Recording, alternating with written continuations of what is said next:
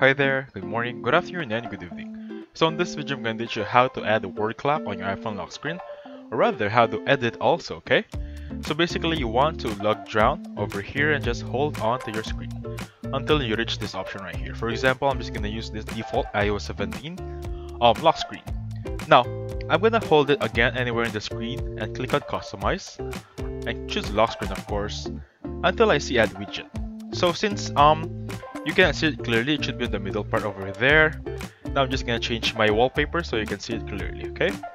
Choosing Spider-Man over here, and as you can see right there, there is that add widget option, okay? If I click on that one, I'm gonna look for the clock widget over here. So as you can see, I have word clock already.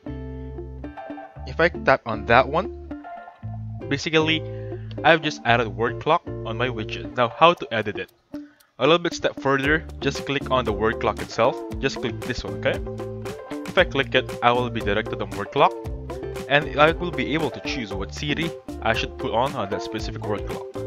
So for example, I can also easily edit the order of the cities and country of the specific word clock arrangement.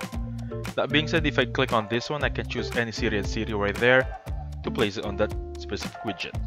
And that's how you add a word clock and edit on your widget iPhone. So thank you so much for watching. Please hit the like button and subscribe. I'll catch you guys on the next one, okay? Bye for now.